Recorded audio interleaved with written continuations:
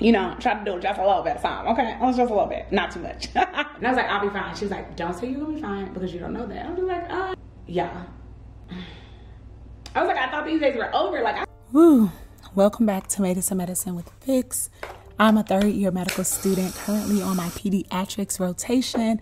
And for the last week and a half, I am spending my time in the mother and baby unit, better known as newborn nursery. I don't know why I keep doing this to myself, but I do not pack my lunch or make my breakfast at night. So let's get to it. In addition to putting up all of the groceries that I got Sunday night and just went to bed instead of putting things up. So let's scurry and get this done before we head out of the house.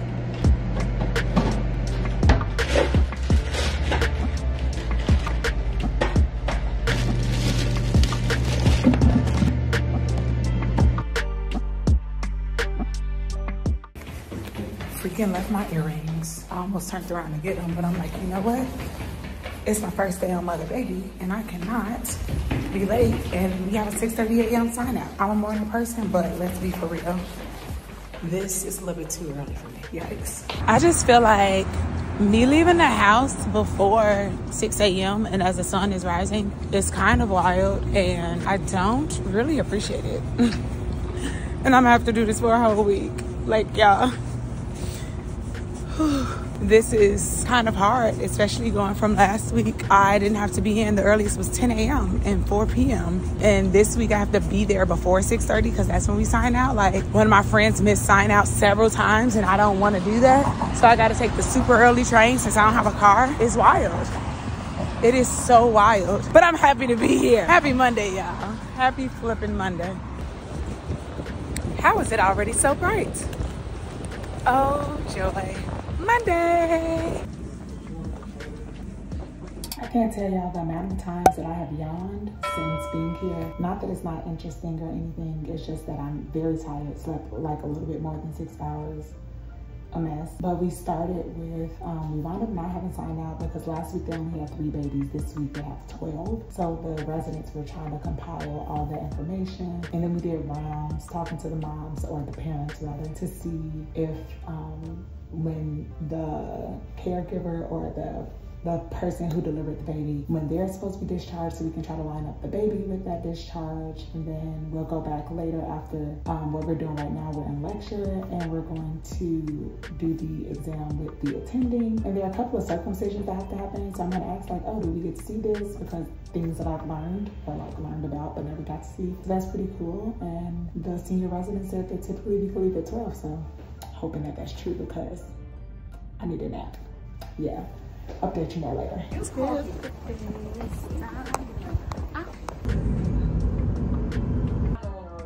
She was discharged home with instructions to schedule an MRI outpatient. Okay, so I never took the nap, and call me silly. Call me what you want, but it ain't happening.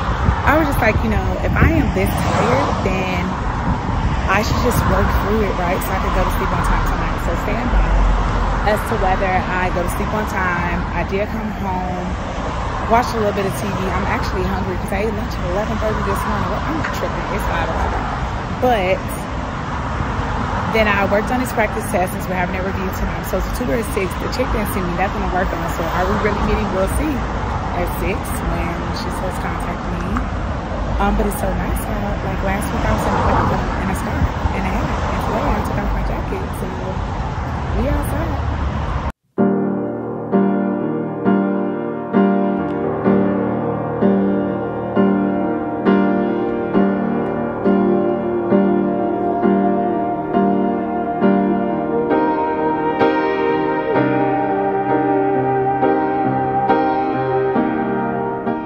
With a high of 61 degrees and a low of 45 degrees. Morning Chronicles. It looks like I remember to put in earrings today.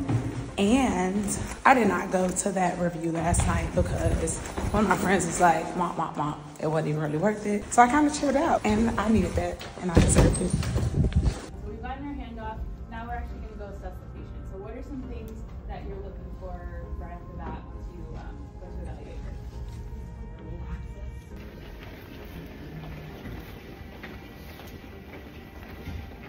Go Okay, doing this on the go, literally had to run to the restroom because my bladder was just like way too full. But how have I been here for less than 4 hours and it seems like forever? We do discharge at 6:30, and then we each got a baby to discuss today, meaning like a baby's my patient, patients have to be discharged up. And then we went to morning conference at 8, rounding, or like staff with the attending, told her about all the patients, and now rounding with the attending, about to go through discharge summaries and have discharge patients. So, but I had to use the restroom, so that's a brief update because we're doing it right now and I need to know how to do it, so stay tuned.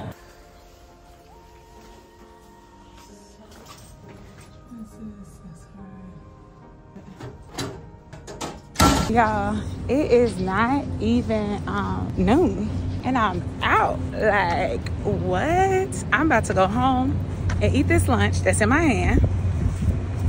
I didn't even have to pack this if I'm, you know, even this early, but listen, who complaining? Not me. So our noon lecture for today is not at noon, it's gonna be at 1 o'clock. So go home, warm my food up, eat my lunch, low-key listen to, why's my watch? Not okay, it won't line up, but I'm gonna listen to my audiobook because I'm high-key about to finish it. It's I Hate My Mother, Jeanette McCurdy, or something like that. It's real interesting though if you have watched the Nickelodeon series. But back to the reason why we're here. I got my first baby today and I got to present on the baby. Just so happened that mine is a discharge patient, so you know, I didn't have to write the note. But tomorrow I'm giving a presentation on hypo and hyperthyroidism, like the hormones, because I stay getting that stuff mixed up. So you have to get evaluated by every team that you work with in PEDS. And part of our evaluation is to give a presentation, like 5 to 7 minute presentation. Because when we were having some downtime, the resident was asking us what are some topics that y'all want to go over. And I had told her that, and she was like, actually, you present on that tomorrow. And then if you still have some questions, I'll gladly answer them. But I think that that'll help you better for the test than what I first said back with Weidman and umbilical granuloma. So I'm gonna do that because I've been getting this stuff confused since I learned it in Block 7. And we don't need no more confusion around here. Either way, it's another nice day. So maybe I'll go for a walk later too, but definitely in the gym. Ta-ta. It's gonna have to be like a midday walk, if you will. Okay?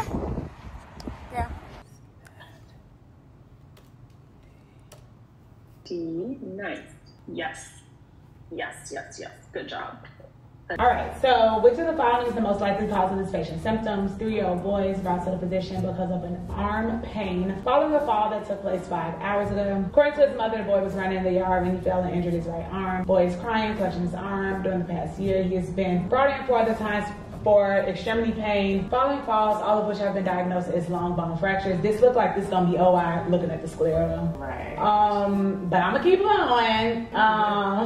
He's at the 10th percentile for height, 25th for weight. Temperature, afebrile, pulse normal, respirations normal, blood pressure normal, right forearm is diffusely erythematous. Patient withdraws and yells when his forearm is touched. His left arm has 2 small ecchymotic regions overlying the elbow and wrist. A photograph of his eyes is shown. X-ray of the right forearm shows a transverse medial ulnar fracture with diffusely decreased bone density, which is most likely cause of this patient's symptoms. It's a collagen defect. Collagen 1. There you go.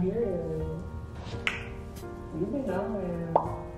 Man, look, it is day 3 of having to get up anytime between 5 and 5:10, and I'm tired. I'm sick of it. I'm exhausted. This is the level of brightness that it is at this hour of day. Now the train decided that it want to come like 5 minutes early, and I'm moving these little legs as fast as they can go. Because seriously, what the heck? I have a presentation today on congenital hypo and hyperthyroidism, and I ain't even worked on it yet because I was so tired. Like when I come home, my hours are limited because I gotta be in the bed by 9 and sleep no later than 9:30. This is crazy, but we doing our best.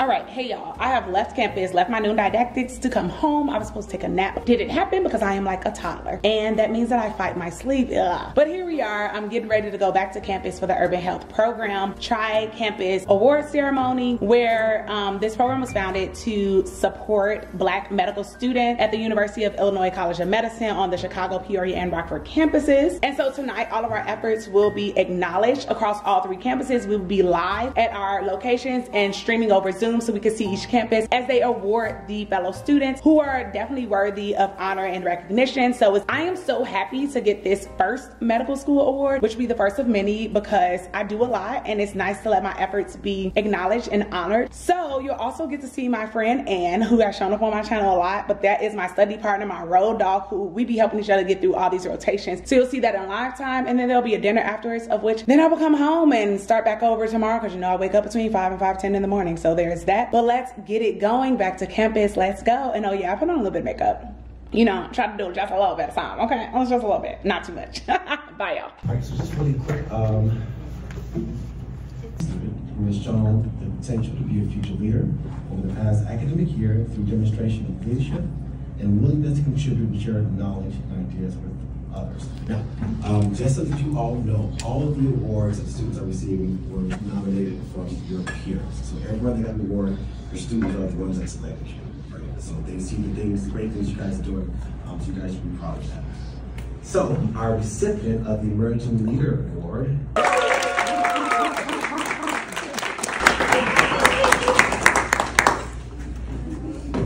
So I'm going to read a little blurb that Vicki gave us, and she might also say a few words. So Vicki is a first-generation medical student from the South Side of Chicago. She's interested in women's health, creating better access to healthcare, dismantling health disparities, and diversity, equity, inclusion initiatives within medicine. As a non-traditional student, she not only advocates for herself, but also for her peers. She's quick to share resources with others because she understands that there is enough women to take everyone and thrive and be successful. The future goal is to open free clinic on the South Side of Chicago to provide care to marginalized communities because quality, affordable health care is the foundation for effective and fulfilling life. Awesome. Thanks for recognizing me as an emerging leader, but also beyond awards and everything, medical school is hard and it's not a lot of us, people who look like us, Black and brown students in medicine. So it's very important to share any resource that you have. Team, no gatekeeping. If you know something, say something. Like they say at the airport, you see something, say something. If you know something, share it. Make the load lighter for the person coming behind you because it has not been an easy road thus far. And it don't look like it's gonna get easier, but when we share things around, that does make it feel a little bit better. And in community. So thanks. Oh, we got the awards because we did what? That. We did that. Okay. And that's all, period. And now it's bedtime, so all right. Catch you tomorrow. Bye. Oh, and my little plate to go. Whew, makeshift to go. Okay, yesterday I did not open up to see what's in my bag, so I'm gonna do it with y'all.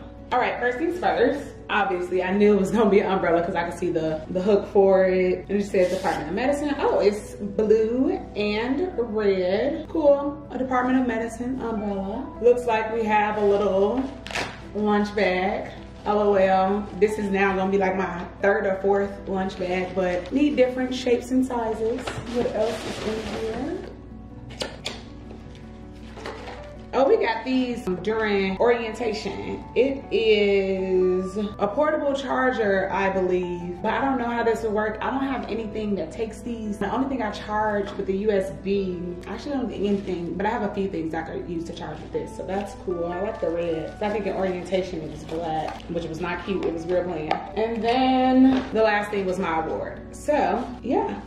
We got the award for the emerging leader. Yeah, so it's a peer nominated award. Shout out to all my friends who nominated me. And yeah, it was really nice to see the things like my friends that they nominated me had sent me what they wrote. And I was like, oh my gosh, you really appreciate the work that I've done. And that was nice to see and hear. So today was day 4 of newborn nursery, i.e. mother baby unit. And honestly, I ain't record nothing because y'all getting up between 5 and 5:10 a.m. is beating my behind. It has been very, very difficult. So it's the normal, we do sign out at 6:30 in the morning It was super fast, but there was an Epic, which is our medical record system, update overnight. And so it messed up the way they were like adding babies to the schedule. They added kids to like the peds schedule. It was like, these are newborns. It was weird. And then after that, the resident asked if we were okay with each handling 2 babies today, because all week we've only had 1 baby. And so we were all like, yeah, that's cool. Both my babies were being discharged. And so that's discharge teaching. The first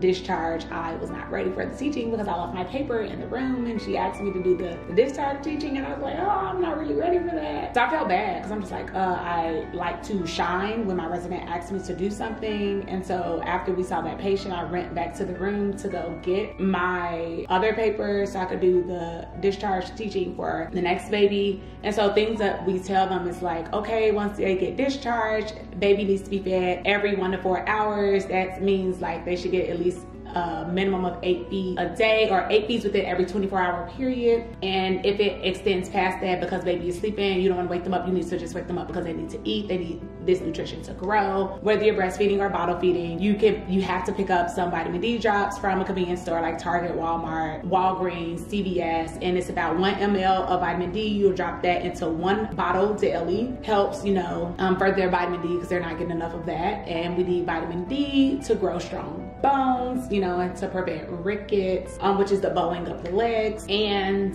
then after or by day 4, baby should be peeing at least 4 times a day, and then stooling. Some babies stool just once a day, once every other day, and some seem like they're pooping every single day or all day, and that's fine. That's not abnormal. Baby should be sleeping in a bassinet or a crib next to you. Do not have the baby laying in the bed with you because you can roll over them. Have them swaddled and nothing in the crib with them. No extra blankets, no extra pillows, because they don't have control over their neck. And you want to prevent sudden infant death syndrome, which is SIDS. I'm trying to see if I can do all this off the top of my head without going to my book bag to get the paper. Let's see, SIDS. I think next is, the umbilical cord. It should come off within 2 weeks. And until then, just give them a sponge bath, no submersion baths just yet. And then once it falls off, give it about 2 days or so until you see the hole completely closed. If it's not closing on its own, you could come in, and doctors have like a technique that they can do to help close the umbilicus. And so you want to keep that area dry. And after that has happened, then you can give them a submerged bath. But also if the baby gets a circumcision, you want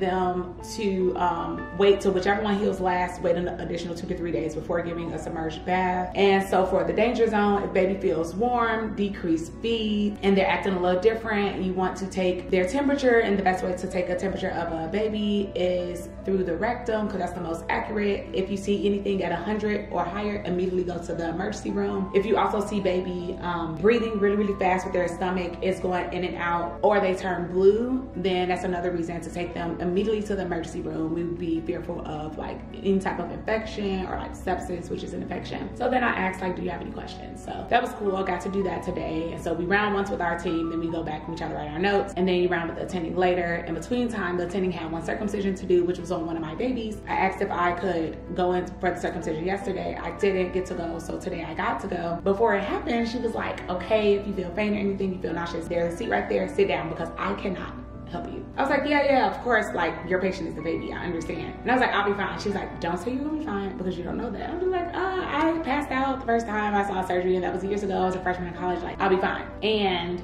yeah, I was like, I thought these days were over. Like, I've been in the OR, I've seen surgeries now, I've been, you know, like, participating in surgeries. Why my body gets so hot? Like, I felt veins. I thought I was going to pass out. And I genuinely think it's because I was dehydrated. I barely got any water this morning. All the moms had or the parents had their rooms really, really hot. And I'm just like, oh my gosh, I wound up taking off my jacket. And yeah, I got so hot that I was like, I need a chair. And I sat down, and then the nurse was like, do you need water? Do you need ice? What do you need? I'm like, I mean, just water is fine. She comes back with ice water and an ice pack, and the doctor was like, oh, you can sit your chair in the hallway. But I'm like, no, because I want to finish this. So I sat there, drank the whole thing of water, and I sat down. Like, it felt like forever from the time the nurse left the room to go get that stuff until she came back. It probably was less than 2 minutes, but it felt like a lifetime because I was literally, I was about to have a syncopal episode, okay? I was about to pass out. After she did that, I stood back up, went back over to the baby to finish seeing the circumcision, and she was like, no, you can sit down. I was like, no, I'm fine. She was like, no, sit down. I was like, no, I'm fine. So I wound up seeing the very, very end of it. And what's crazy is that it wasn't super bloody. It wasn't gruesome or anything at all. I literally was just dehydrated and I was so embarrassed. But something about peds, they're like, everything you heard about them is true. They're super nice. Everyone was very caring. And residents were like, don't be embarrassed about that. It's happened to me. You don't even want to know how many times it's happened to me entire year. And I'm just like, oh my gosh, thanks. And when I went in the room and told them, because they saw me with the ice pack, the residents immediately were just like, oh my gosh, do you need some sugar? Like one of them, the senior resident was like, here's a Twix. And then the intern was like, here's like a breakfast nutritional waffle. It was like a chocolate covered waffle. And I was like, it's okay, the Twix is fine. They still gave me both. I'm like, drink water. It's okay, like don't worry about it. And so I love that because I definitely was like, oh, the doctor is not gonna want me to go in there to see another circ. And they were like, it's fine, just before the next time, make sure you drink enough water, and explain that to her, like you just dehydrated, drink a lot of water, and it'd be fine. This was the resident's last day, so they did give us some feedback, and she said that like I've improved on giving my presentation and just to work on not using medical jargon, because I asked like anybody in your family had neonatal jaundice, like that's not a common term. So when she corrected me yesterday, today I said, has anyone as a baby needed to go under blue light because they lost their color because the baby was yellow? So just constantly working on that and working on improving. And it was great because she thought I was at the end of my third year and was like, yeah, like y'all are really good. It seems like you're ready for fourth year. And I'm like, meanwhile, I still have 4 rotations left. But so shout out to me and all the work I've been putting in. And so let me put that work in and go study because my test is next Friday. So yeah, today was actually a very good day. I love that for me. See, I'm not gonna pass out today. Full breakfast. Now let's see if I got enough time to actually eat it. All right, we have made it to Friday. Oh my gosh, is it raining? Jesus, what the heck? It was not raining when I left the house, but we have made it to Friday. Y'all, I had a dream that I had just gone to bed and then my real life alarm went off and I was like, you've got to be kidding me. It felt like I hadn't slept at all and I was just like high-key disturbed, but we're here, we're doing it. Last day of the week. I had wrote a tweet saying how I was struggling with getting up at 5 o'clock in the morning and getting to work at 6:30. I don't know how I'm gonna survive on my surgery rotation. Most people were very helpful. Something that I found to be extremely helpful was to set an alarm to go to bed. And I was like, how come I never thought about that? And go to bed at the same time every night. Yes, that I knew. Lay out your clothes at night. I do that sometimes I don't. I kind of fell off this week because it was just throwing me off, but having workout clothes essentially, or lounge clothes today, and then make your food the night before. I usually do all these things, but I haven't been doing them, so I'm gonna do it next week, and I'm gonna do it for the next 2 rotations, which should be internal medicine and surgery. So yeah, let's get it. But let's cheers to another day in the newborn nursery. I'm gonna have new babies because all my babies were supposedly discharged yesterday. We'll see if one did not get discharged, and we will go from there. Happy Friday, y'all. So, we had a change of service with our residents today. This new set, the senior is so funny. We were talking about Beyonce and Taylor Swift, y'all. I was hollering. But we're doing things a little bit differently. We aren't rounding as a team. He's taking us one by one into the rooms, which people are saying is good for feedback. And yeah, so I just been working on my note. I'm gonna be the last student to go in with him. And then I guess we'll get feedback from him before the attending comes in, and then we all round together. It's Friday. I have a write-up session with a doctor at noon instead of noon didactics, where she's gonna tell us how our note-taking has been going, have to submit a patient case, de-identified of course. And yeah, then after that I'm trying to present a case to another resident so he could give me some feedback and evaluation. Yeah, this will be my first rotation that I'm honoring. I'm claiming it. Happy Friday again, y'all. Also looked at the video I recorded while walking over here. Why my whole face was cut out. Lord Jesus, fix it. All right, I just did my evaluations with like the feedback session with the physician I was with for the whole week, and she was basically like, yeah, I could tell like you've improved from your first presentations in the Lord Jesus, in the rotation. And like she wanted to see me take that next step of actually interpreting results and stuff. Like if I see any abnormal vital signs, like to just talk about it. Like, what does that mean? Did that happen right after they were born or overnight? Like, was baby struggling to breathe? Something like that. So that was pretty cool. And our residents changed as well. And this new set, they are so funny. Like, I don't know what I be doing to the girls, but the girls be loving me. And I love that for who? Me. Now let me go into this session.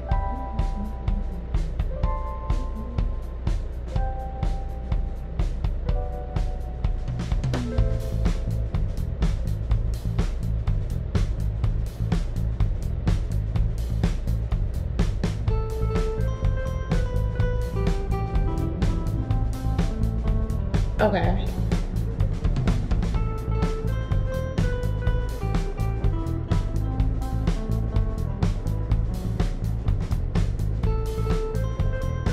So let's get this camera right. That was me being on the phone with one of the residents from my second week of this rotation when I was on the pediatric intensive care unit, so PICU. And we didn't have any patients, only one patient on that Monday, and the M4 who was on their sub internship got to present that patient. And at the end of the week, I asked the resident to evaluate me, and he was just like, honestly, there's nothing to evaluate you on. Like, you were great with coming in and asking questions, but we didn't have any patients. So ask the program director if you can present a case to me and we'll just do that. And I'm over here like, I sent him a case and I'm looking up stuff and trying to write up a SOAP note, subjective, objective assessment and plan. I get on that phone and it was just like, all right, yeah, I like the case that you sent me. And he just started asking me questions, presenting, all right, this is a 10-year-old female presenting to the ED due to sickle cell crises. They have chest pain, a fever, shortness of breath. What's the first thing you're gonna do? And I'm like, okay. So I was like, all right, first thing obviously is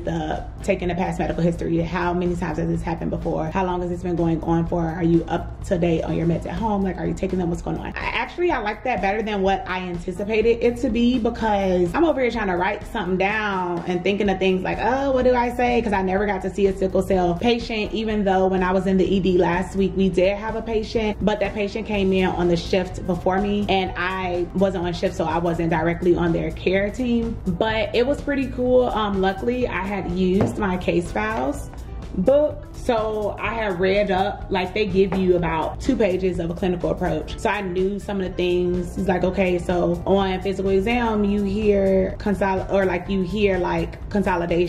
in the lungs, and I was like, all right, so is it the whole right lung or is it just a part of the lung? He was like, oh, the lower right lobe. I'm like, all right, so that's a differential for pneumonia or acute chest syndrome. So he was like, oh my gosh, yeah, that's great. Okay, so what medication are you gonna give them? So that was pretty cool, you know, to be able to flex a little bit of my medical knowledge. And I did not have to remind the resident to fill out my evaluation. They were just like, okay, I still have the link and I will do that for you now. So I'm like, all right, shout out to you. I'm about to jump into a study group, but I think I'm gonna end this vlog right here because that was such a great way. Like, I'm thriving. Also got evaluations earlier today for mid clerkship or like end of clerkship now, and someone submitted an evaluation saying that Vicky presents like she is ready for her 4th year. And I'm just like, check me out, baby. 3 rotations in and y'all telling me I'm presenting at the level of a 4th year because I work hard for this. This is my element. This is my vibe. This is my zone. This is my time. And yeah, the other attending, I think I told y'all about her earlier. So like, yeah, this is indeed a great Friday. It was sunny when I left the hospital. It's a little bit cloudy now, but it's